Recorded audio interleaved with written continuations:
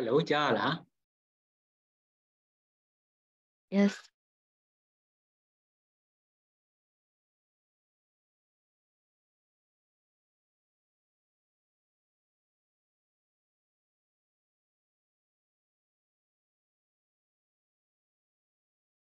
No, eventually, Sayar, no, and then not on Chinese.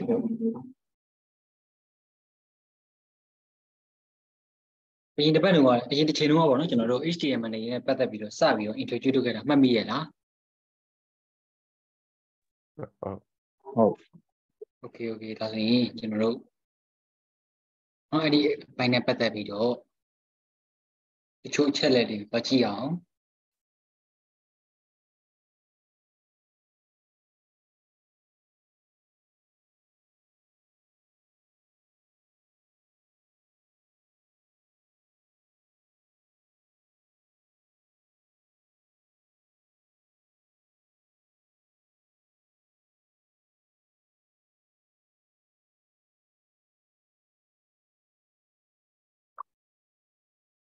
Not the who your major lady already, South Hema, Trapavio.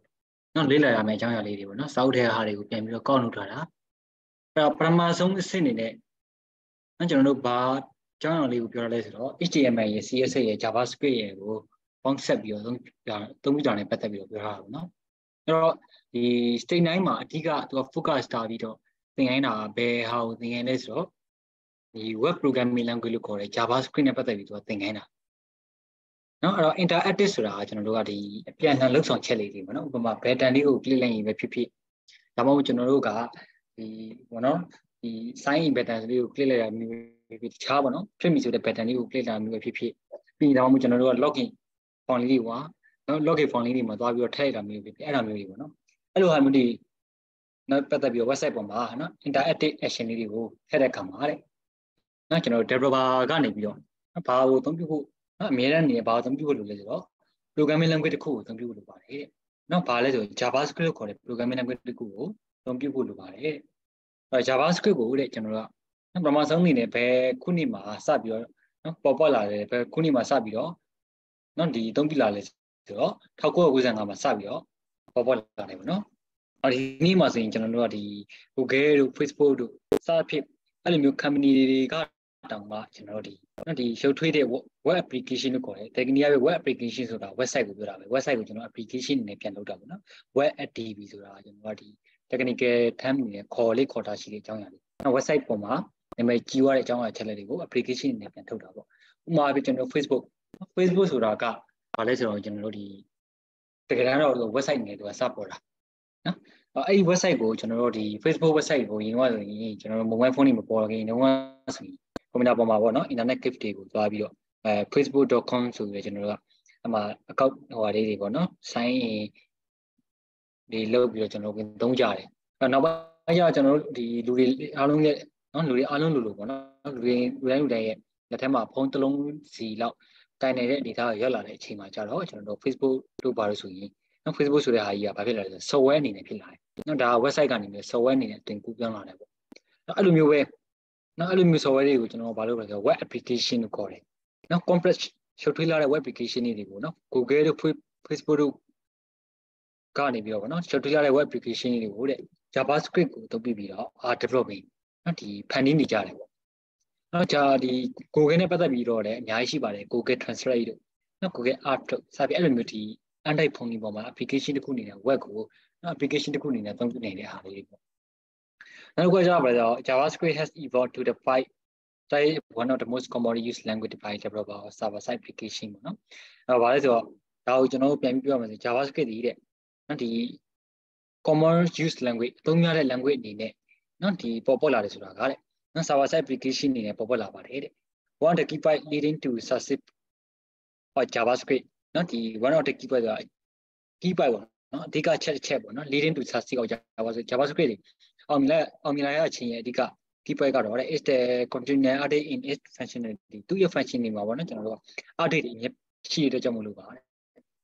The ingoing development on UM, designing feature and library functioning, be it contain offer develop a new option. No, and ongoing Suraga general since some moment နော်ဒီ JavaScript နဲ့ပတ်သက်ပြီးတော့ library လေးတွေနောက်ပြီးကြကျွန်တော်တို့ new အသစ်အဆန်းလေးတွေနော်ရှိနေတဲ့ feature လေးတွေ library function လေးတွေစတာတွေကိုကျွန်တော်တို့က moment နော်ဒီ data လေးတွေကိုစပြီးတော့ထပ်ပြီးတော့ပို့ပြီးတော့ထွက်လာတာကလည်းဘာဖြစ်လာလဲဆိုတော့ကျွန်တော်တို့က developer တွေကိုပို့ပြီးတော့ရွေးချယ်စရာတွေပို့ပြီးတော့များလာနေတယ်ဆိုတော့ developer တွေကနေပြီးတော့သူတို့က web application တွေဖန်တီးခဲ့တဲ့အခါကျတော့သူကသုံးစရာ functionality နော်လောက်ဆောင်ချက်လေးတွေပို့ပြီးတော့ feature အသစ်လေးတွေပို့လာတယ်နော်ပို့ပြီးတော့ကောင်းလာတဲ့အတွက်ကြောင့်မလို့ကျွန်တော်တို့ဒါကဘောနော်ဒီ one of the key point ဖြစ်သွားတယ်ပေါ့နော်အဲ့ဒါပြောတယ်နောက်တစ်ခုကဘာလဲဆိုတော့ကျွန်တော်တို့ဒီ Facebook နော် LAD application make use the React JavaScript library တဲ့ဥပမာအနေနဲ့ဆိုရင်တဲ့Facebook ရဲ့ကြော်ညာထည့်တဲ့ application ပေါ့နော် AD app ပေါ့နော်ကျွန်တော်တို့ app ဆို app လို့ပဲခေါ်တာဟုတ် Facebook AD app ကလည်းတဲ့ make use ဆိုတာအသုံးပြုတယ်ဘာကိုအသုံးပြုရလဲဆိုတော့ React JavaScript library ကိုအသုံးပြုရပါတယ် React ဆိုတာကလည်းကျွန်တော်တို့ကဒီ language တွေမျိုးပဲ website တွေမှာအသုံးပြုတဲ့ language JavaScript ဆိုတာလည်းကျွန်တော်အခုပြောနေတဲ့အရာပဲเนาะအဲ့တော့ React ရော JavaScript ရောဒီနှစ်ခုရဲ့ library ကိုသူကအသုံးပြုထားပါတယ်ရမယ်เนาะဒါစာဖတ်ပြလာတာလေးပါရိုးရှိပါပဲကျွန်တော်နောက် slide တစ်ခုဆက်သွားရအောင်ဟောဒါလေးတစ်ချက်ကိုနော်ဒါလေးချက်ဖတ်ပြပေးเนาะကျွန်တော်ပြီးကျွန်တော်လိုက်မေးကြည့်မယ်ဘယ်သူတွေဘလို့အဓိပ္ပာယ်ဖွင့်ဆိုလဲဆိုတော့လေ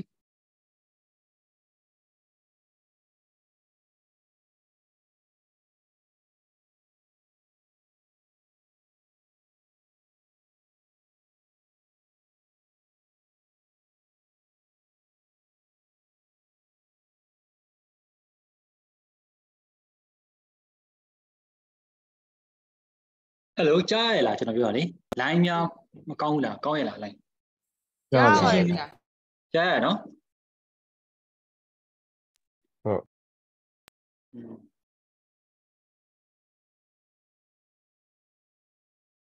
အဲ့တော့ကျွန်တော်ကိုတယောက်တော့ပြောပြပေးပါလားစုရီရှွန်လိုက်ချက်လောက်ပြောပြပေးမယ်ဘာပြောတာလဲ HTML ကဘာလဲ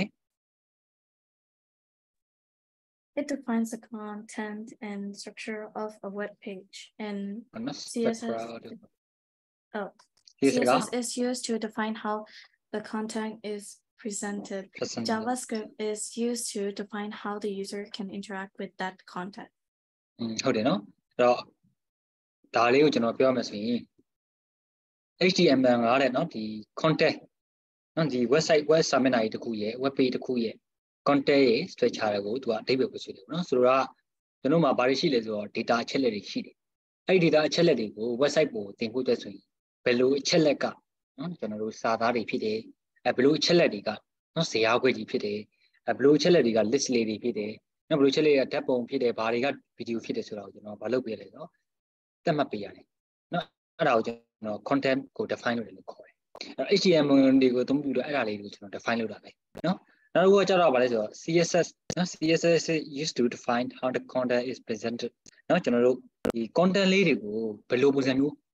တင်ဆက်မလဲပေါ့နော် presented ဆိုတာဘယ်လိုပုံစံမျိုးပြပေးမလဲဆိုတော့ CSS ကိုအသုံးပြီးတော့ကျွန်တော် define လုပ်တယ်ဆိုတော့စာပိုက်တစ်ပိုက်ကိုကျွန်တော်တို့ထည့်တာ HTML သုံးပြီးတော့ထည့်တယ် HTML သုံးပြီးထည့်တာတဲ့စာပိုက်ကြီးကို color လေးတွေထည့်ချင်တယ်စာလုံး font လေးတွေကိုပြောင်းချင်တယ်ဒါမျိုးမျိုးပေါ့နော်ဒါမျိုးတွေပေါ့ background color ပဲဖြစ်ဖြစ်စာလုံး color ပဲဖြစ်ဖြစ်စာလုံးရဲ့ အရွယ်စားပဲဖြစ်စပြီးအဲ့လိုမျိုးအရာလေးကိုနော်ဒီပြင်ချင်ပြောင်းချင်တယ်ဆိုဘာသုံးလဲဆိုတော့ CSS ကိုသုံးပြီးဖန်တီးတယ်ပေါ့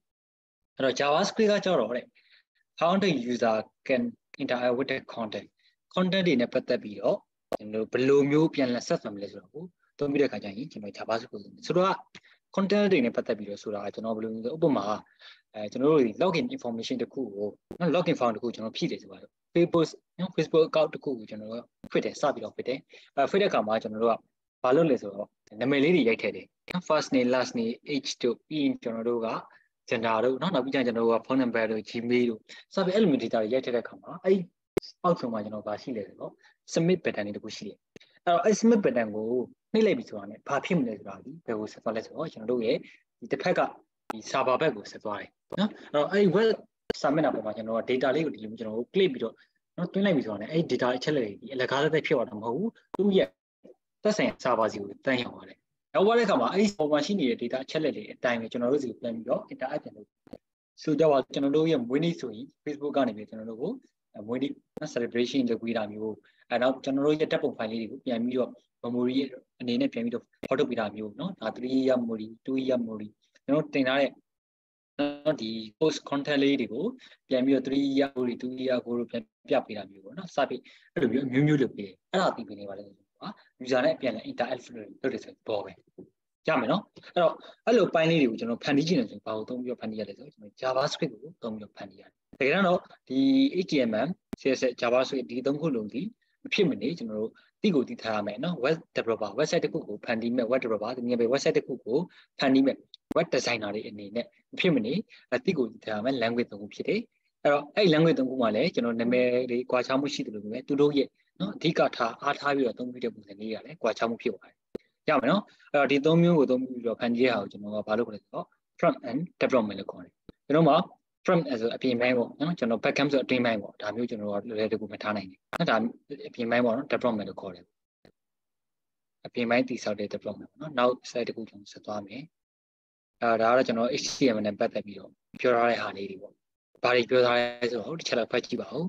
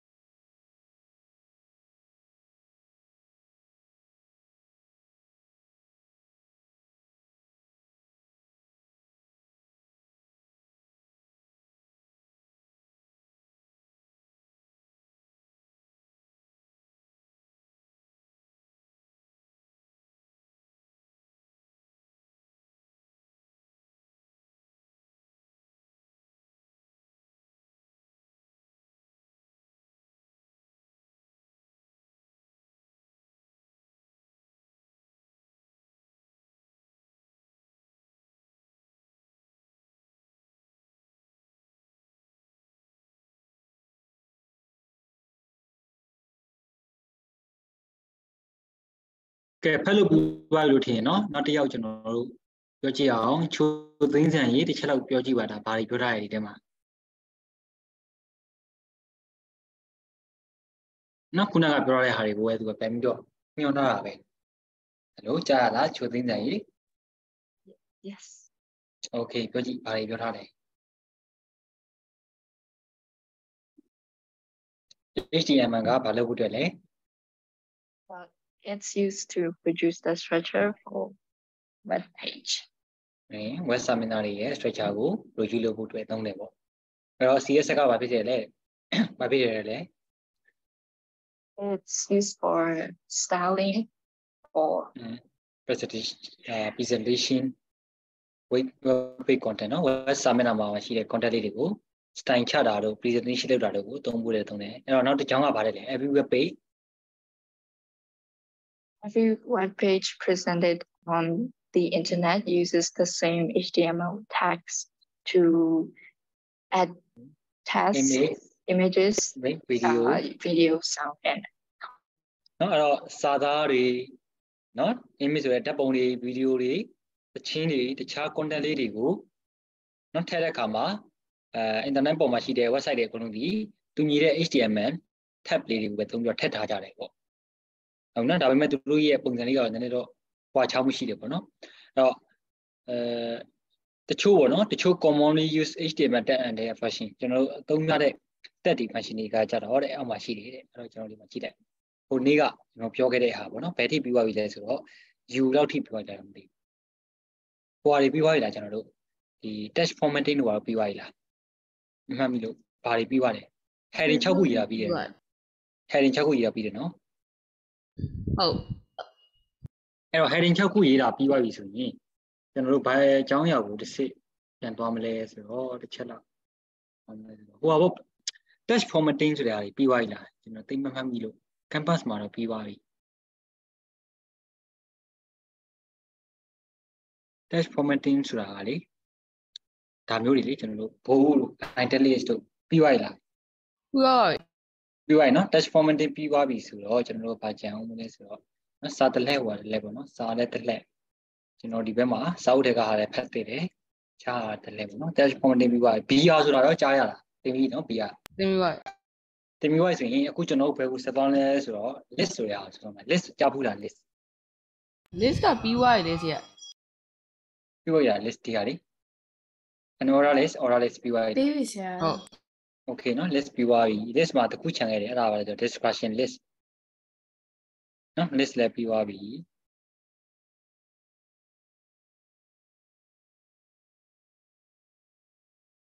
ပုံထက်တာမပြီးပုံထက်တာလည်းပြီးသွားပြီထင်တယ်နော်ပုံထက်တာဟုတ်တယ် IMGT ပြီးသွားပြီ audio video ပဲကျန်တယ်ဟုတ်တယ်နော်အဲ့တော့ audio နဲ့ video ခဏခြံနေမှာကျွန်တော်ဘယ်ကိုဆက်သွားမလဲဆိုတော့ table ကိုဆက်သွားမယ်နော် table မှာဒီအောက်ကတစ်ပိုင်းလုံးပါမယ်ပေါ့ table ကိုဆက်သွားမယ်အဲ့တော့ table ကဘာလဲဆိုတော့ကျွန်တော်တို့ဒီကိုယ့်ရဲ့ website ပေါ်မှာနော်ဇယားခွက်လေးတွေဖန်တီးတဲ့ခါကျရင်သုံးတဲ့ဟာအဲ့ဒါဘာလို့ခေါ်လဲကျွန်တော် HTML table လို့ခေါ်တယ်နော်အဲ့တော့ table နဲ့ပတ်သက်ပြီးတော့တစ်ချက်တော့ကျွန်တော်တို့လေ့လာမယ်ဖတ်ကြည့်မယ်ပေါ့နော်ဒီကတော့စာဖတ်များမှာကျွန်တော်တို့ကလုပ်လို့ရမှာကိုနော်များများတွေးနိုင်မယ်များတွေးနိုင်မှာကျွန်တော်တို့ကလုပ်လို့ရမှာကိုနော်အဲ့တော့ table နဲ့ပတ်သက်ပြီးတော့သူကဘာတွေပြောထားလဲဆိုတော့တဲ့ HTML table allow web developer to arrange data into row and column နော်ကျွန်တော်တို့ web developer website ဖန်တီးရတဲ့သူတွေကိုတဲ့ data ချက်လက်တွေကို row တွေ column တွေအနေနဲ့စီတိုင်းပြီးပြနိုင်ဖို့အတွက် HTML table တွေကိုသူကသုံးတယ်ပေါ့နော်အဲ့တော့ table တစ်ခုကိုတဲ့ဖန်တီးတဲ့အခါမှာတဲ့နော် table မှာဘာတွေရှိတယ်ဆိုတော့ cell ဆိုတာရှိတယ်နော်ပြီးကျွန်တော်တို့ row ဆိုတဲ့ဟာရှိတယ်ပြီးသူကဘာရှိသေးလဲဆိုတော့ column ဆိုတဲ့ဟာတွေရှိပါတယ်တဲ့ဟုတ်ပြီနော်အဲ့တော့ cell ဆိုတာကဘာလဲဆိုတော့တစ်ခွက်ချင်းကိုခေါ်တာနော်ဥပမာအားဖြင့်ကျွန်တော်တို့ဒီမှာဒီမှာ table လည်းမရှိဘူးနော်ဘယ်လိုအားလဲဆိုတော့ဒီလိုတစ်ခွက်ချင်းစီကိုဘာလို့ခေါ်လဲဆိုတော့ table ရဲ့ cell ခွက်တွေလို့ခေါ်တယ်နော် biology မှာဆိုရင်ကျွန်တော်တို့ကဒါတွေကလူတွေမှာ cell ခွက်ရှိတယ်လို့နော်ဒီမှာလည်းလူမှာ cell တွေနဲ့ဖွဲ့စည်းထားတယ်ပေါ့နော် tissue တွေကို cell တွေနဲ့ဖွဲ့စည်းထားတယ်လို့ပဲအဲ့လိုမျိုးပဲဒီ table မှာလည်းပေါ့နော် cell ခွက်လေးတွေဖွဲ့စည်းထားတာတစ်ခွက်ချင်းအဲ့တော့အဲ့ cell ခွက်လေးတွေကိုတဒန်းလိုက်ဆိုရင်ကျွန်တော်ဘာလို့ခေါ်လဲ row လို့ခေါ်တယ်နော်တနည်းအားဖြင့် ROW row ပေါ့နော်တန်းလိုက် row လို့ခေါ်တယ်ဒီမှာဆိုကျွန်တော်တို့ဘယ်နှတန်းရှိလဲ1တန်း2တန်း3တန်း4တန်း5တန်း6တန်းရှိတယ်9တန်းရှိတယ်အဲ့တော့သူဒီ9လို့7 row လို့ပြောလို့ရတယ်အဲ့လို cell ခွက်လေးတွေကိုကျွန်တော်က download နော် download ရေးတွက်မစင်သူတို့ဘာလို့ခေါ်လဲဆို column လို့ခေါ်တယ်အဲ့တော့ဒီမှာဆိုကျွန်တော်တို့ download တစ် column ရှိတယ်download 3ခုရှိတဲ့ကျွန်တော်သူ့ကိုဘာလို့ခေါ်လဲဆိုတော့3 column လို့ခေါ်တယ်ရမယ်နော်အဲ့တော့ row တွေ column တွေအကြောင်းကိုရပြီနော်ဟုတ်ပြီနော်အဲ့တော့ row ကိုကျွန်တော်တို့ကဒီ HTML မှာဘာလို့ပြောလဲဆိုတော့ tr လို့ပြောတယ်နော် table row ဆိုပြီးတော့သူအတူကောက်အနေနဲ့ပြောတယ်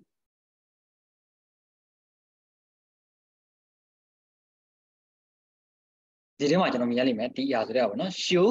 the start and end of the row in the တီဗီတစ်ခုမှာ row တစ်ခုရဲ့အစနဲ့ဆုံးကိုပြောချင်တဲ့ကကျရင် TR ကိုသုံးနေပေါ့နော်အဲ့တော့ row ပြီးသွားရင်ကျွန်တော်ပါရှိမလား column ဆိုတာ HTML မှာမရှိဘူးနော် column နေရာမှာအစားထိုးတဲ့အနေနဲ့သူကနှစ်ခုဝင်လာတယ်အဲ့ဒါဘာလဲဆိုတော့ TH နဲ့ TD နော် TH နဲ့ TD နဲ့ဘာကွာလဲဆိုတော့ကျွန်တော်တို့က row တစ်ခုမှာ data ချက်လက်ဘယ်နှခုထည့်မလဲနော်အဲ့ပုံမူတည်ပြီးကျွန်တော်တို့သုံးရတယ် TD ဆိုတာ data ကိုပြောတာ table ရဲ့ data ပေါ့အဲ့ TD အဖွင့်ပိတ်ကြီးပဲ3စုံထည့်ထားတယ်ဆိုရင်ဒါဆိုကျွန်တော်တို့က data 3ခုထည့်ထားတယ်ပေါ့ TD အဖွင့်ပိတ်ကြီးပဲကျွန်တော်5စုံထည့်ထားတယ်ဆိုရင်ဒါဆိုကျွန်တော်တို့က row တစ်ခုမှာ data 5စုံထည့်ထားတယ်ပေါ့အဲ့ဆိုရင်5 column ပေါ့အဲ့ဖြစ်သွားတယ်အဲ့တော့ဒီနေရာမှာကျွန်တော် TD နေရာကိုဘာနဲ့စာထုတ်ပြီးသုံးလိုက်ဆိုတာရှိတယ်ပေါ့ TH နဲ့စာထုတ်ပြီးသုံးလိုက်ဆိုတာရှိတယ်နော်ဘာကွာချောင်းမှုရှိလဲဆိုတော့ TH နဲ့သုံးလိုက်ပြီဆိုရင်ကျွန်တော်ဘာကွာသွားလဲဆိုတော့ဒီ company တို့ဘာလို့မှကျွန်တော်ကြည့်လိုက်မယ်ဆိုရင်ဘိုးတင်ထားတဲ့ပုံစံနဲ့ဖြစ်နေတယ်အဲ့လိုမျိုးကွာတာနော်အဲ့တော့ဒါက TH နဲ့သုံးထားတဲ့အတွက်ကြောင့်မို့လို့သူက net ရောင်ဘိုးတင်ထားတဲ့လိုမျိုးသူကခေါင်းစဉ်နဲ့ပေါ်တာကျန်တဲ့ဟာကြကျွန်တော်တို့က data ဖြစ်တဲ့ကြောင့်မို့ ရိုးသမန်အနေထားနေနဲ့ပဲပေါ်တယ်ရတယ်နော်အဲ့ဆိုရင်နားလည်လားဟုတ်နားလဲပါ Okay နားလည်တယ်ဆိုရင်ကျွန်တော်တို့စပြီးတော့နမူနာအနေနဲ့ table တစ်ခုစပြီးစမ်းကြည့်မယ်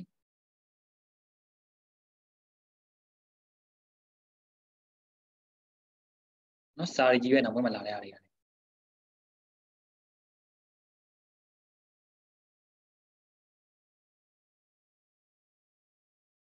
table တစ်ခုကိုစပြီးတော့ဆွဲမယ်ဆိုရင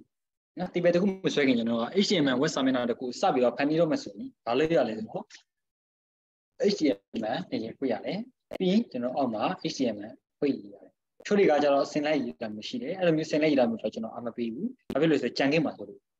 အခုလိုမျိုးကျွန်တော်တို့ step by step ရေးတာပို့ပြီးတော့မမိစီတယ်ပေါ့နော်အဖွင့်နဲ့ပိတ်နဲ့ပြီးသွားရင်ဆိုရင် HTML web စာမျက်နှာတစ်ခုမှာအပိုင်းတစ်ပိုင်းရှိတယ် user တွေကိုအဓိကပြတဲ့အပိုင်းနဲ့ meta data လို့ခေါ်တယ်နော်တခြားချက်လက်လေးထည့်မဲ့ပိုင်းအဲ့တော့ user တွေကိုအဓိကပြမယ့်ပိုင်းကိုကျွန်တော်တို့က body ဆိုတဲ့အစိပ်ပိုင်းထဲမှာဝင်ရေးရပြီးတော့နော် meta data လို့ခေါ်တဲ့နော်ဒီခြားချက်လက်လေးထည့်မဲ့ပိုင်းကိုကျွန်တော်ပြန်มาရေးရမယ်ဆိုတော့ tab ထဲမှာဝင်ကြရတယ်အဲ့တော့ဒီမှာ tab အဖွင့်ပိတ်တဲ့စုံတယ် body အဖွင့်ပိတ်တဲ့စုံတယ်ထပ်ပြီးတော့꿰ပြန်တယ်နော်အဲ့တော့ပြီးသွားပြီကျွန်တော်အခုကဘာပြချင်လဲဆိုတော့ကျွန်တော်တို့ရဲ့ audience ပေါ့နော်ကျွန်တော်တို့ web စာမျက်နှာကိုလာကြောက်ကြည့်ရှုတဲ့သူတွေကိုဇယားခွက်တွေတူပြချင်တယ်အဲ့ဇယားခွက်ကိုပြချင်တာဖြစ်တယ်ဒီမှာဇယားခွက်ဒီကိုပေါ်စီချင်တဲ့အပိုင်းဖြစ်တဲ့ကြောင့်မို့အဓိကပြချင်တဲ့အပိုင်းဖြစ်တဲ့ကြောင့်မို့ကျွန်တော်ဘယ်မှာသွားထည့်ပြီးတော့ရေးပြရမလဲဆိုတော့ body ထဲမှာသွားထည့်ပြီးတော့ရေးပြရမယ်အဲ့တော့ဇယားခွက်ကိုဖွင့်ပြီဆိုကျွန်တော်ဗာနဲ့ဖွင့်ရလဲဆိုတော့ table လို့ခေါ်တဲ့နော်ဒီ tab လေးနဲ့ဖွင့်ရတယ်ဆုံးမှာကျွန်တော်တို့ table လို့ခေါ်တဲ့ tab လေးနဲ့ပြန်ပြီးတော့ပိတ်ပြရတယ်နော် table ပိတ်ပေါ့ပြောလို့ရှိရင် table ထဲမှာဗာတွေရှိလဲဆိုကျွန်တော်ခုနကပြောတယ်ဆဲခွက်လေးနဲ့ဖန်တီးထားတယ်လို့ပြောတယ်အဲ့အဲ့ဆဲခွက်လေးကိုကျွန်တော်ဗာလိုက်ဖန်တီးလို့ row လိုက်ဖန်တီးနော်အဲ့တော့ row လိုက်ဖန်တီးမယ်ဆိုကျွန်တော်ဗာလုပ်မလဲဆိုတော့ tr လို့ခေါ်တယ်နော် row တစ်ခုကျွန်တော်ဒီဆက်လိုက်မယ်ဒီမှာလည်း tr ခွင့်ပေးလေးထားလိုက်မယ်အဲ့တော့ row တစ်ခုမှာကျွန်တော် data ဘယ်နှခုထည့်မလဲအဲ့ဒီပုံမှာဒီကျွန်တော်ကအထဲမှာခွင့်ပေးလေးတွေရေးပြမယ်ဥပမာကျွန်တော်3စုထည့်ချင်3ခု4ခုထည့်ချင်တယ်4ခုပေါ့အဲ့တော့3စုထည့်တာ4စုထည့်တာအဲ့ဒီပုံမူတည်ပြီးတော့ column လေးတွေကွာခြားသွားမှာပေါ့နော် row ကတော့မကွာဘူးပေါ့အဲ့တော့ tr တစ်ခုတည်းမှာကျွန်တော်ဗာထည့်မလဲဆိုတော့ td လို့ခေါ်တဲ့အရာကြီးပဲကျွန်တော်က3စုထည့်မယ်3စုထည့်မယ်ဆိုတော့ကျွန်တော်ဗာထည့်မလဲဆိုတော့ name ဆိုတာထည့်မယ်name ဆိုတာတစ်စုံပြီးရင်ကျွန်တော်ဒီမှာ td ကိုပဲနော် h ဆိုတာကတစ်စုံနောက်ပြီးကျရင်ကျွန်တော်တို့ဗာထည့်မလဲဆိုတော့ td ပဲနော် address ဆိုတာကတစ်စုံဒီပဲကျွန်တော်ထည့်မယ်ဟုတ်ကဲ့ဒါဆိုရင်ဗာပြီးသွားလဲဆိုတော့ one row ပြီးသွားပြီrow ပြီးသွားပြီပေါ့နော်အဲ့တော့row ပြီးသွားတဲ့အခါမှာကျွန်တော်စစ်စစ်ကြည့်မယ်ဒါဘယ်လိုပုံစံပေါ်လဲပေါ့နော်ပြီးမှကျွန်တော်ကျန်တဲ့ဟာစိတ်စစ်စစ်ကြည့်ရင်တော့ကျွန်တော်ဒီ notepad ကိုဗာအနေနဲ့စိတ်ပြရမယ်ဆိုတော့ HTML file အနေနဲ့စိတ်ရမယ်အဲ့တော့ကျွန်တော်ဘယ်လိုစိတ်မလဲဆိုတော့ file ကနေပြီးတော့စိတ်ကိုယူမယ်ပြီးရင်ဘယ်မှာစိတ်မလဲတော့ desktop ပေါ်မှာစိတ်မယ်ဗာနာမည်နဲ့စိတ်မလဲဆိုတော့ eg3.html ဆိုတဲ့နာမည်နဲ့ကျွန်တော်စိတ်လိုက်မယ်အဲ့တော့ကျွန်တော်စိတ်ပြီးသွားတဲ့အခါမှာဘာဆက်ဖြစ်မလဲဆိုတော့ကျွန်တော်စိတ်လာတဲ့ file ဘယ်ပေါ်ရောက်နေတာဒီထဲရောက်နော်ဒီမှာလောလောဆယ်တော့ပေါ်လာပြီဒီမှာနော်ဒီမှာ eg3 ဒီထဲမှာဝင်ပေါ်တာနော် oh sorry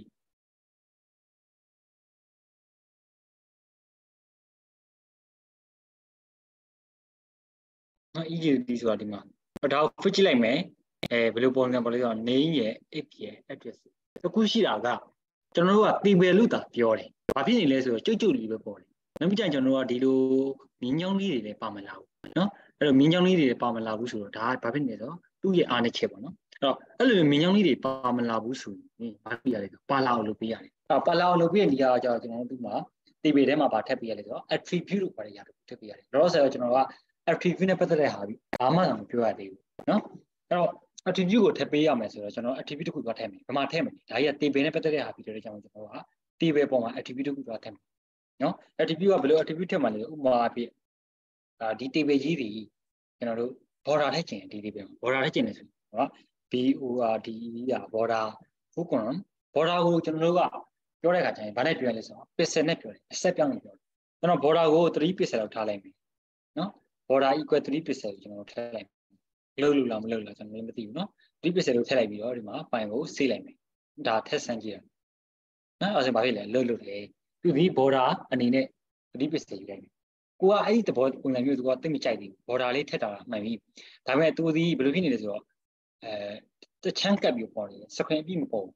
အဲ့လိုအပြည့်ပေါ်ခြင်းလေကျွန်တော်ဗာထည့်ရတယ်နောက်ထပ်ဒီ table ထဲမှာပဲနောက်ထပ် attribute တစ်ခုထည့်ရတယ်ဗာလဲဆိုတော့ width ဆိုတဲ့ attribute နော်ဒီ table ကိုကျွန်တော်ဘယ်လိုပုံစံပေါ်ခြင်းလဲအဲ့ပေါ်ခြင်းတဲ့ဟာကိုကျွန်တော်နောက်ထပ်ထည့်ရတယ်ဘယ်လိုလဲ width ဒီ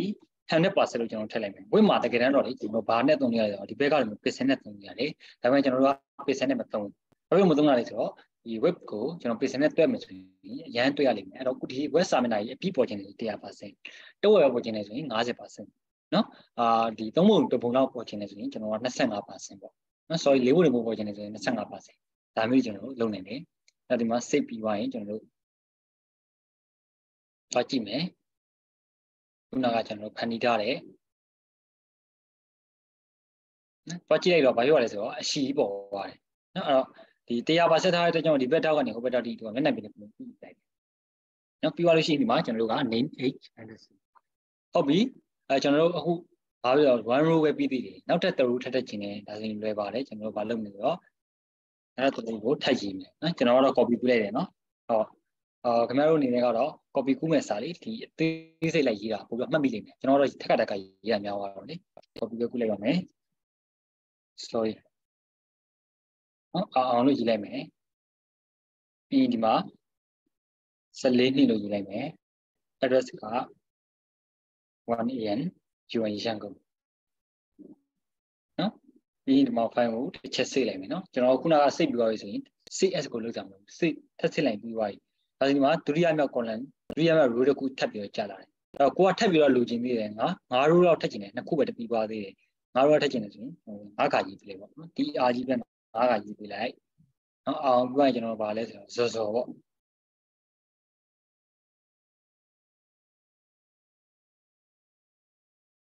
နော်15နှစ်ပေါ့ဒီရလိစာကိုကြာတော့ကျွန်တော်တို့က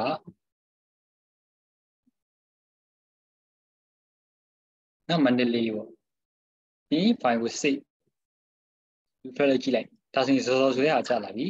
နောက်ထပ် contact 3ခုထပ်အောင်မယ်နော်3ခုဆိုတော့ကျွန်တော်ဒီမှာဒါကြီးကိုပဲ3ခါ copy ပွားလိုက်တော့မယ်တစ်ခါနှစ်ခါ3ခါနော်အဲ့တော့အဆင်ပြေတာလေးထည့်လိုက်မယ်ကျွန်တော်ဒီမှာ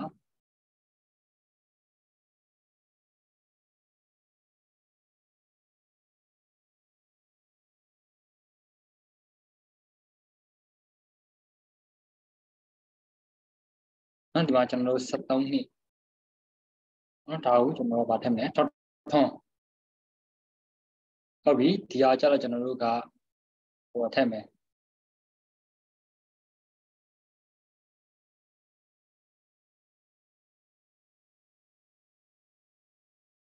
15နှစ်ပဲထားမယ်နော်ဆူဆူဒီမှာကျွန်တော်တို့ဗာထည့်မယ်ဆိုတော့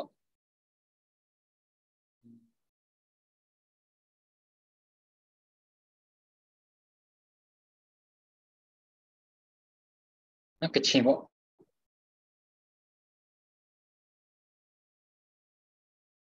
သူ့မှာကျွန်တော်တို့ကတူပေါ့နော်ဒါကျွန်တော်နမူနာနည်းလုပ်ပြတာအဲ့တော့ file ကိုစိတ်ပြီးတော့လုပ်လိုက်တော့ဘာဖြစ်သွားလဲဆိုတော့အကုန်လုံးပေါ့နော်ဒီမှာကြာလာတယ်အဲ့တော့ကြာလာတဲ့အခါမှာဘာဖြစ်နေလဲဆိုတော့အကုန်လုံးတော့ row တွေပဲသို့တော့အပေါ်ဆုံး row ဒီဘာဖြစ်နေလဲဆိုတော့အပေါ်အောက်ကဟာနေသွားရောရှက်နေတယ်အဲ့တော့အပေါ် row ကိုကျွန်တော်က header မှမသိတော့ဘူးအဲ့တော့အပေါ်ကဟာကို header မှသိတော့ကျွန်တော်ဘာလုပ်ပြရလဲဆိုတော့ငကူက th နော် td နဲ့ရေးထားတဲ့ဟာတွေအကုန်လုံးကျွန်တော်ဘာပြောင်းပေးလို့ရတယ်ဆို th လို့ပြောင်းပေးလိုက်header မှသိအောင်ကျွန်တော်ဗာပြောင်းပေးလိုက်လို့ th ပြောင်းပေးလိုက်တယ်ဒီမှာလည်းကျွန်တော်တို့က th ဒီမှာလည်းကျွန်တော်တို့က th ပေါ့နော်အဲ့တော့ header တစ်ခုအနေနဲ့ကျွန်တော်တို့အလဲရလိုက်ပဲထားခြင်း down လိုက်ပဲထားခြင်းဒါတော့ကျွန်တော်တို့အလဲထောင်လက်နော်ဒီအလဲရလိုက်ထားလိုက်တဲ့ကြောင့်မို့လို့ကျွန်တော်တို့ဒီနေရာမှာ th လိုက်ဖြစ်တာပေါ့နော်အကယ်၍သာကျွန်တော်ဒီလို down လိုက်ထားခြင်းနဲ့ဆိုရင်တရိုးပြီးပွားရင်ပထမဆုံးဝင်လာမယ့်ဟာဒီမှာလဲဆိုတော့ကျွန်တော်တို့ဘာဖြစ်သွားမလဲဆိုတော့ th ဖြစ်ကုန်မှာပေါ့ရမလားအဲ့တော့ဒီတော့ဆိုကျွန်တော်တို့ဇယားခွက်လေးပေါ်တာမြင်ရလိမ့်မယ်နော်ဒါလေးကိုဆွဲကြည့်ပါဒါကပထမဆုံးအစစ်ပဲရှိသေးတယ်နော်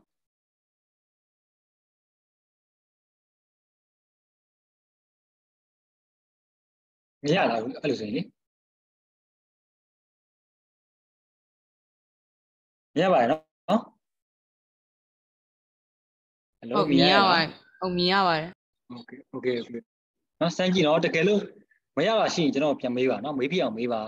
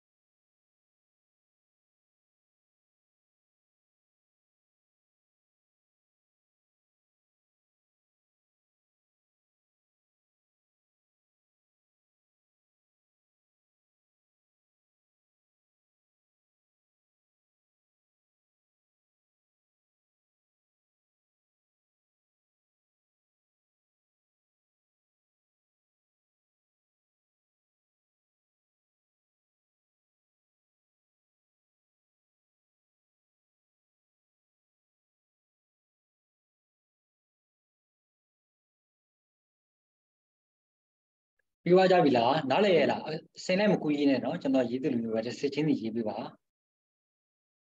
ဟုတ်နားလဲပါ โอเคโอเคပြီးပြီလားပြီးသေးပြီလား တာပြီးပါ You are Okay, ခဏဆောက်ပေးဦးမယ်နော်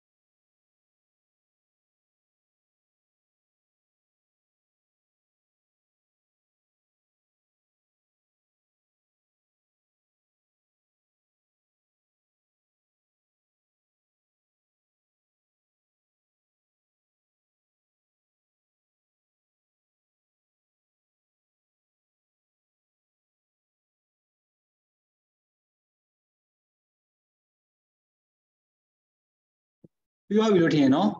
ကဲနောက်တစ်ခုကျွန်တော်ဆက်မယ်တေဘယ်နဲ့ပတ်သက်ပြီးတော့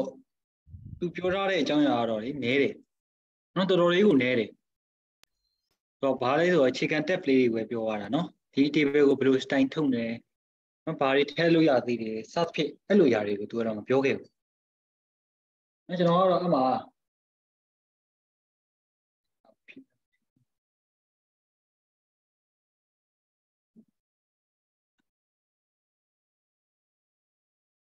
ရတယ်အဲ့ဒီအထက်မှာဝင်ရေးတဲ့ရတယ်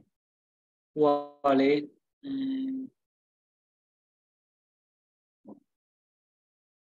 အပေါ်ဆုံးတို့အပေါ်ဆုံးဘိုးတစ်ခုကိုလေကျွန်တော် TH တွေပြောင်းပြလိုက်ပါလားစုကြည်ရှင်းလိုက်အဲ့ဒါဆိုရင်ပို့ပြီးတော့စင်ပြသွားလိမ့်မယ်နော်ဟုတ်နော်အပေါ်ဆုံးတို့ကို TH တီနေရာမှာ TH ဆိုပြီးပြောင်းပြလိုက်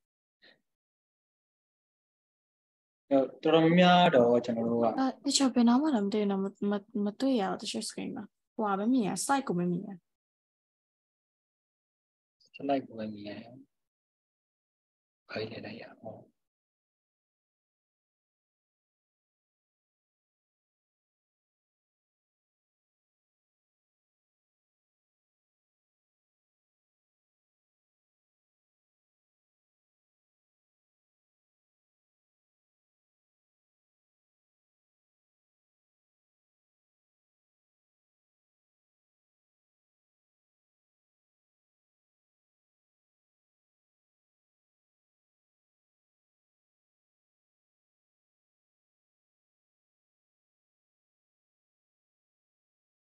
ဒီမှာလေကျွန်တော်တို့ဒါလေးကိုကြည့်လိုက်မယ်ဆိုရင်ဗာမြင်ရတယ်ဆိုတော့ဒီမှာ name တို့ age တို့ address တို့အဲ့ဒီဟာတွေကနော်တာမန်ပုံစံမျိုးဖြစ်နေတယ်အဲ့လိုဖြစ်နေတော့ကျွန်တော်ဘာနေရာမှာပြောင်းပြလို့ဒီနေရာမှာနော်ဒီ TD ဆိုတဲ့နေရာတွေမှာအကုန်လုံး TH တွေပြောင်းပြလိုက်ရင်ပဲအဲ့ဒါဆိုရင် तू ကဘိုးတင်ပြီးတော့အလဲမှာသွားပုံပဲရလားဟုတ်ရ Okay ဒါဆိုရင်ကျွန်တော်ဒီဘယ်နဲ့ပတ်သက်ပြီးတော့နည်းနည်းလောက်တော့ဆက်သွားသိတယ်နော်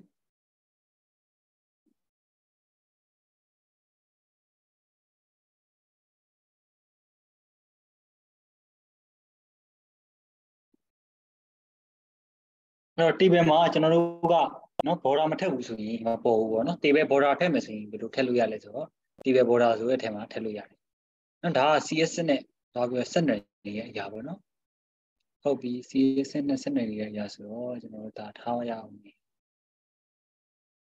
အဲ့တော့အဲ့ဒီထဲမှာ HTML CSS ဆိုတဲ့အပိုင်းကိုမြင်ရလားဒီအပိုင်းကိုမြင်ရလားဟို CSS နဲ့ဆက်လိုက်တော့မှာနော်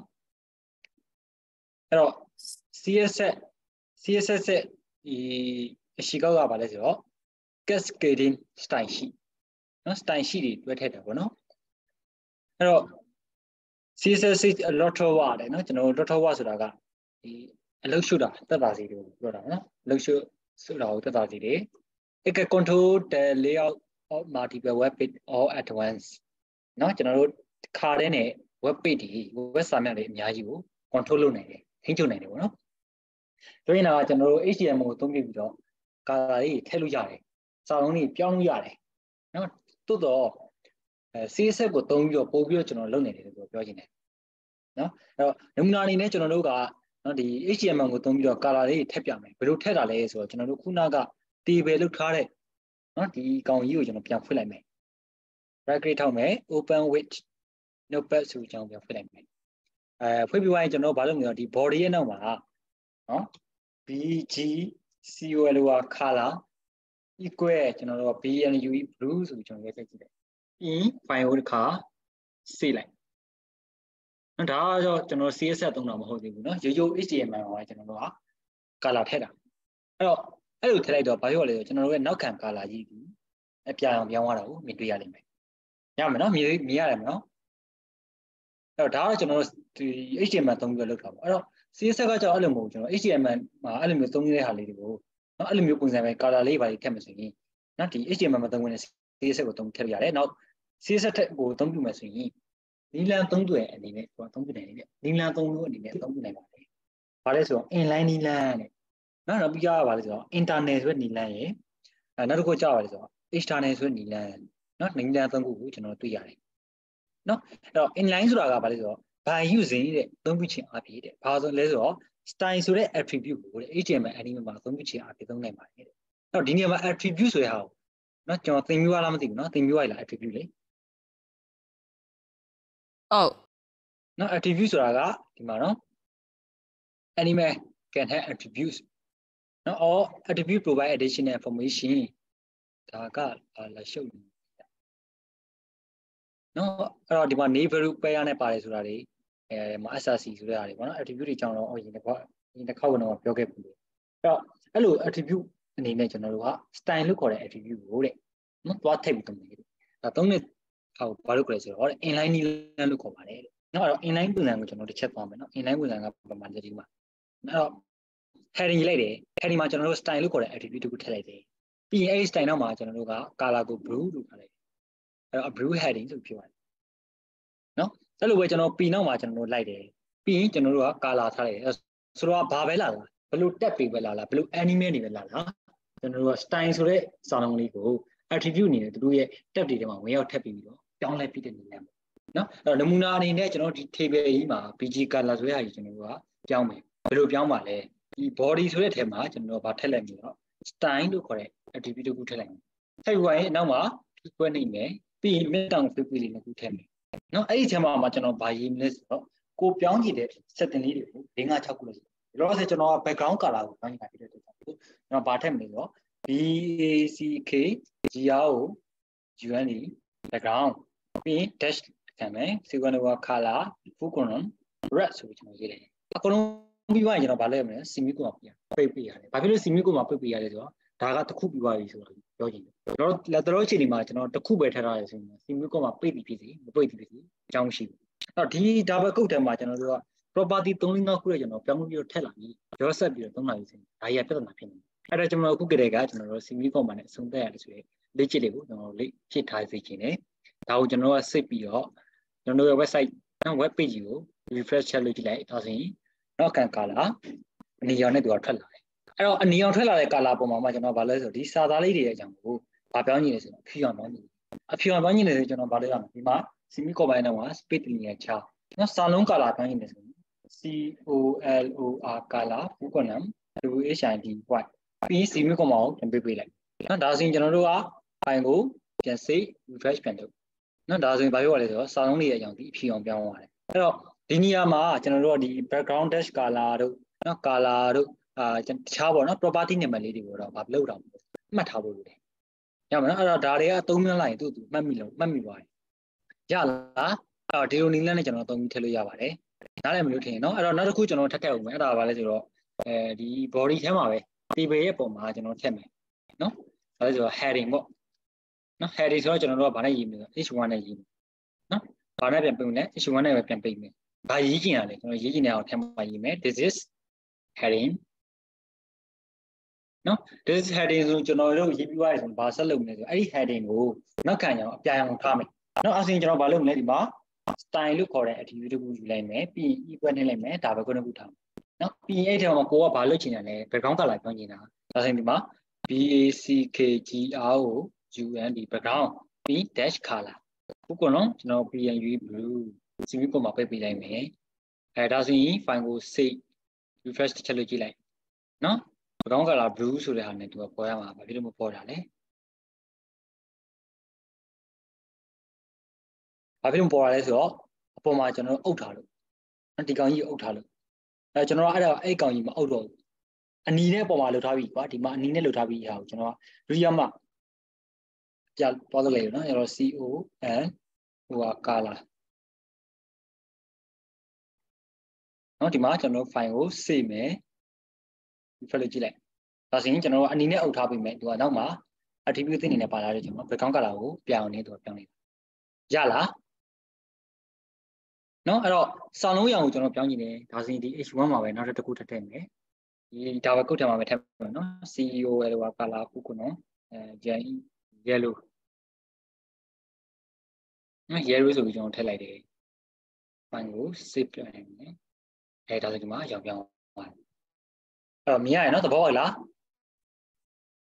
ဟုတ်နော်အဲ့တော့ဒီနေရာမှာကျွန်တော် color ကိုကျွန်တော်အင်္ဂလိပ်စာမှာသုံးလို့မျိုး COLOUR color နဲ့မပေါင်းဘူးနော်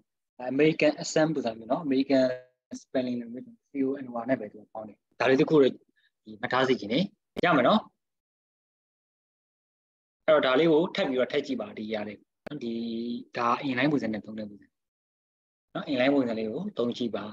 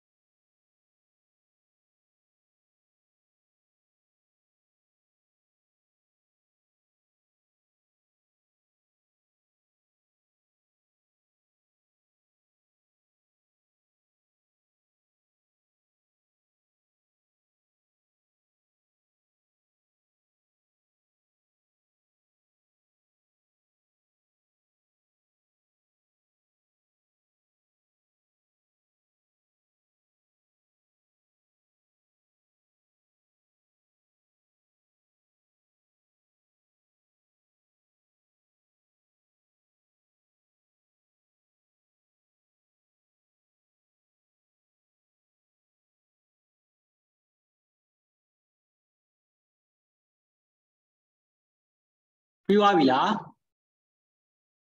အဆင်ပြေကြလား ဟုတ်ပြီပါတယ် နော်မပြီးသေးတဲ့သူတွေရှိလားသူရုပ်ဝေလင်းပြီးပြီလားမပြီးသေးဘူး Okay ရေးပါနော်သုံးမျိုးอ่ะကျွန်တော်ပထမတစ်မျိုး inline ပုံစံဆိုတာကရေးထားတဲ့ HTML ကုတ်တွေရဲ့ဂျားထဲမှာ style လို့ခေါ်တဲ့ attribute တွေကိုထည့်ပြီးတော့လိုက်ပြောင်းပြတာပေါ့နော် style လေးတွေပြောင်းပြတာ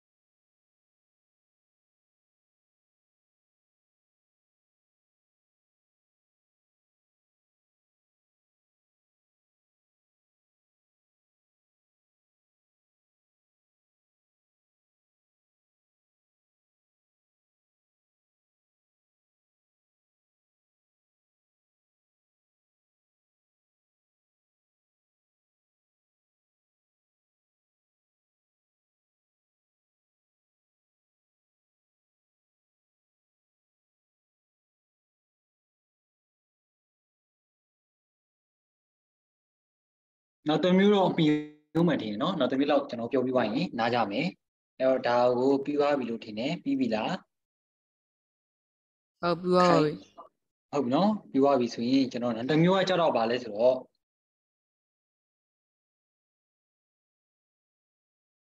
ဒီထဲမှာမရှိဘူးဒီမှာပေါ့နော်နောက်တစ်မျိုးက internet ဆိုတဲ့ဟာမြင်ရတယ်ဒီမှာ internet ဆိုတဲ့ဟာလေ no internet so value so by using the to be change how to style ko le tab ko thong ba le style ko le tab ko thong bi ro de bel ma tong so in a help session de no help no the HTML ko phit la de help tab the ma no chano help session ထဲမှာ style လို့ခေါ်တဲ့ဒီလို tab တစ်ခုထပ်ဖွင့်လိုက်တယ်ထပ်ဖွင့်ပြီးတော့ကျွန်တော်သုံးတာမျိုးဘာလို့လဲဆိုတော့ internet ပုံစံနဲ့သုံးတယ်အဲ့တော့ကျွန်တော်တို့မှာဘာတွေရှိမလဲဆိုတော့ဒီ style တွေမရှိဘူးဒီ help ထဲမှာနော်ဘာရှိမလဲဆိုတော့ style ဖွင့်နေဖွင့်နေရှိမယ်အဲ့တော့ style ဖွင့်နေဖွင့်နေထဲမှာမှသူသက်ဆိုင်ရာ setting လေးတွေကျွန်တော်ချမယ်နော်အဲ့တော့ကျွန်တော်တို့အနေနဲ့ဒီမှာဘာရေးထားလဲဆိုတော့ body ဆိုပြီးတော့ရေးထားတယ်ဒီ body မှာကျွန်တော်တို့ဒီလိုပုံစံမျိုးရေးထားတယ်ပေါ့နော်အဲ့ဒါကိုကျွန်တော်တို့ဘာလုပ်မလဲဆိုတော့ဘယ်မှာတော့ထည့်မလဲဒီထဲမှာထည့်မယ်ဒီထဲမှာ style ထဲမှာထည့်မယ်ထူးခြားချက်အနေနဲ့ကျွန်တော်တို့ကဘာလို့ချင်လဲဆိုတော့ body ကို style ပြောင်းချင်တာဟာနော် body ကို style ပြောင်းချင်တာဆိုတော့ဒီမှာချိနေတဲ့ဟာကိုကျွန်တော်ဘာလုပ်ရမလဲနော်ဒီ style ဆိုတဲ့စာလုံးဖြတ်ရမယ်ပြီးရင်ဒီဟာကြီးကိုကျွန်တော်ဘယ်ထဲမှာထည့်ရလဲဆိုတော့ talking flip ပိတ်တယ်ထည့်ရတယ်ပြီးတော့ရှိရင်ကျွန်တော်ဘာလုပ်လဲဆိုတော့ရှေ့မှာဒါစီဘယ်သူနဲ့ဆိုင်လဲဆိုတော့ body နဲ့ဆိုင်တာပြတဲ့ကြောင့် review body ကိုရေးပေးရတယ်နော်ဒီဓာတ်ကွင်းတွေပေါ်မှာပါတဲ့ body ပေါ့ပြောချင်တာကဒီထဲကစာသားလေးရဲ့တိုင်းဒီမှာရေးပေးလိုက်ပြီးရင် talking flip နဲ့ပိတ်နေကြတဲ့မှာကျွန်တော်တို့သတ်မှတ်ချင်တဲ့ဒီ double quote တွေမလို့သတ်မှတ်ချင်တဲ့ setting လေးတွေကိုကျွန်တော်ချပါမယ်တော့နမူနာအနေနဲ့ကျွန်တော်တို့ဒီမှာနော်ဒီဟာမျိုးရေးပြီးသွားရင်ဒီမှာ red ဆိုတဲ့နေရာကိုဗာပြောင်းမလဲဆိုတော့ orange လို့ပြောလိုက်မယ်နောက်ပြီးတော့ရှိရင် white ဆိုတဲ့နေရာကိုကျွန်တော်ဗာပြောင်းမလဲဆိုတော့ blue ဆိုပြီးပြောလိုက်မယ်နော်ဒါဆိုရင်ကျွန်တော် file ကို save လိုက်မယ်နော်ဒါကိုကျွန်တော်တစ်ချက်လောက်သွားကြည့်မယ်နော် inline နဲ့လည်းရေးထားတယ်ကျွန်တော် external inline နဲ့လည်းရေးထားတယ်ပေါ့နော်ဒါဆိုရင်ဘာဖြစ်လဲဆိုတော့ body color ဒီဘာဖြစ်လဲ orange အောင်ဖြစ်ပြီးတော့ sound တွေရောင်ဒီအပြာရောင်တွေဖြစ်ကုန်ဟုတ်ပြီနော်ဟိုဘာရှိတယ်လဲဆိုတော့ကျွန်တော် heading နဲ့ပတ်သက်တဲ့ဟာရှိတယ် heading ကိုလည်းသုံးစံတယ်ကိုကျွန်တော်တို့ဒီစာတွေကတော့ဖြတ်လိုက်တော့မယ်နော် heading နဲ့ပတ်သက်တဲ့ဟာကိုကျွန်တော် setting ချကျင်တယ်ဆိုရင်ဘာလုပ်ပြရလဲဆိုတော့ကျွန်တော်ဒီထဲမှာဒီ style တက်အဖွင့်နဲ့ပြည့်နေကြားထဲမှာပဲနော်ဘာလုပ်ပြရလဲဆိုတော့ကျွန်တော်ကဒီကောင်နဲ့ပတ်သက်တာချကျင်တာဖြစ်တဲ့ကြောင့်ဒီမှာ h1 လို့ရေးပြရတယ်ပြီး talking flip လေးပြရတယ်အဲ့ဒီ talking flip ထဲမှာကိုထည့်ကျင်တဲ့ setting လေးကိုထည့်မယ်ဒီမှာဘာ setting ထည့်ရင်ကောင်းမလဲဆိုတော့ background color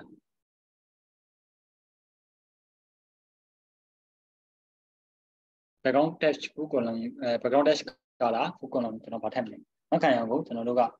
ဟောပေါ့tick ဆိုရအောင်ထားလိုက်မယ်နော်ပိုင်းအောင်ထားလိုက်မယ်ပေါ့နော်ပြီးရင်ကျွန်တော်တို့ကရိုးရိုးစာလုံးရဲ့ color ကိုကျတော့ဘာအောင်ထားရလဲလက်အောင်ထားမယ်နော်ရိုးရိုးစာလုံးရဲ့ color ကို black ဆိုပြီးထားလိုက်မယ်ဒါဆိုရင်တော့ကျွန်တော်တို့ file ကို save မယ်ပြီးတော့ရှိရင်ဒီ browser ကြီးကိုကျွန်တော်တို့ refresh ထည့်လုပ်ကြည့်လိုက်မယ်နော်အဲ့တော့တခုမှားနေတာလေမှားနေချက်ကြည့်မယ်နော် basic ကြီးရောက်ရင် background text color ပြရမရဘူး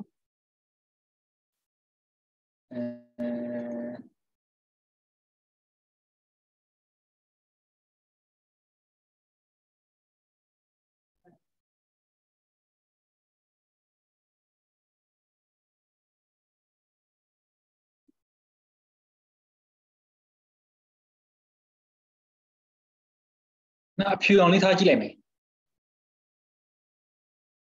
နော်မရတာကဘာဖြစ်လဲ basic ကြီးအောင်ရင်ဒီ background text ကိုလည်း color မှန်တယ်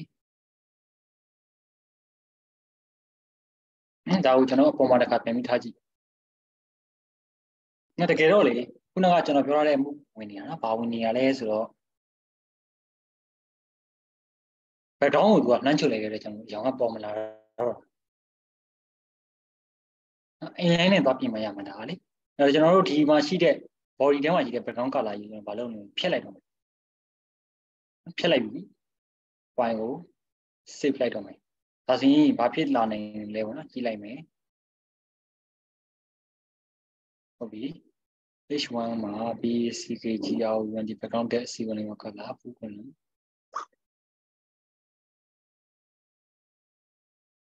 basic ကြီးအောင်ဒီ background text ကိုအဲ့လို color ဖူးကုန်တယ်by orange orange နော်ဒါဆိုရင်ကျွန်တော်တို့ဘာဖြစ်မလဲဒီဘက်မှာ heading မှာနောက်ခံက background ကလာဒီလိုပုံမယ်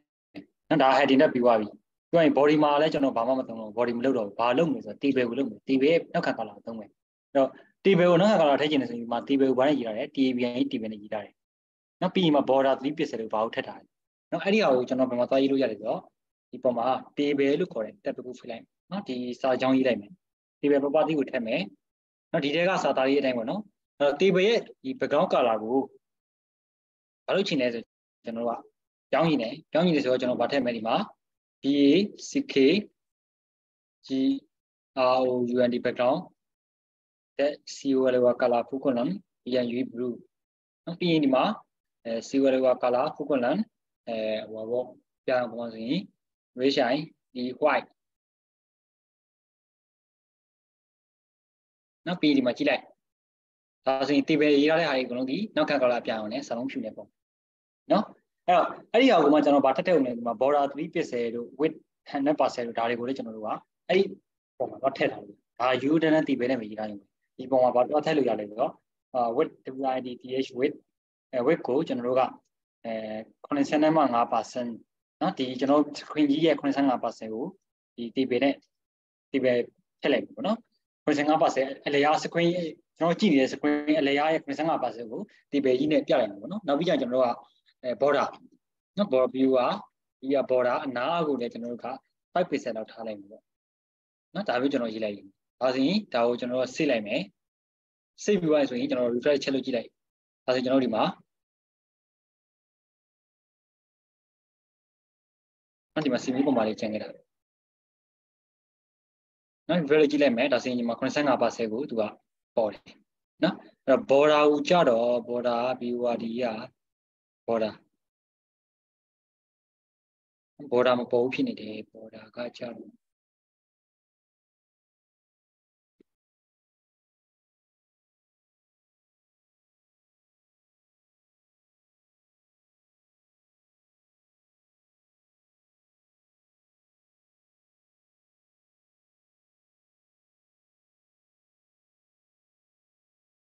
No Bora Dima, 2 years with an eleway.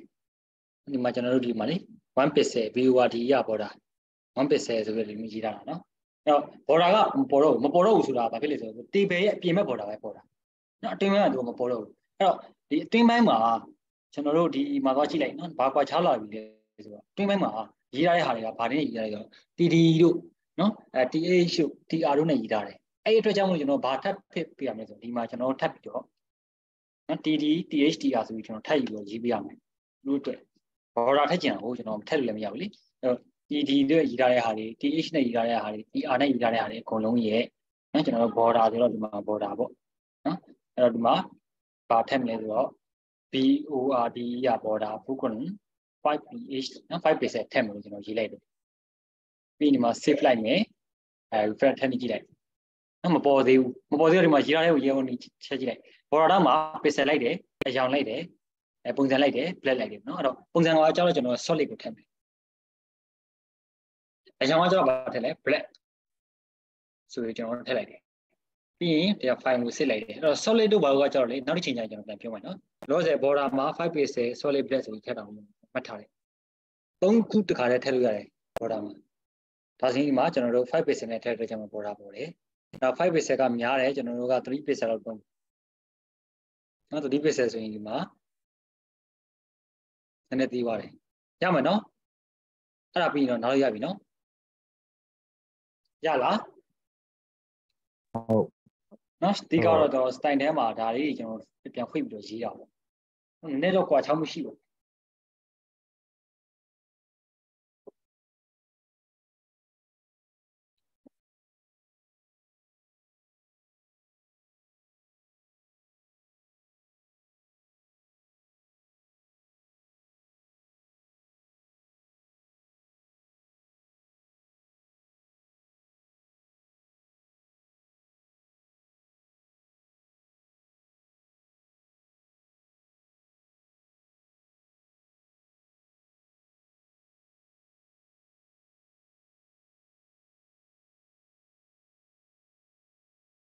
Hebrew to the Analia,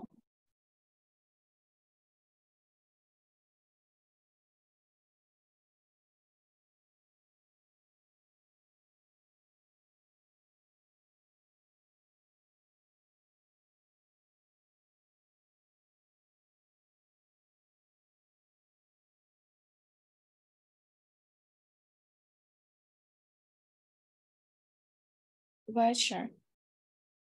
Virtual.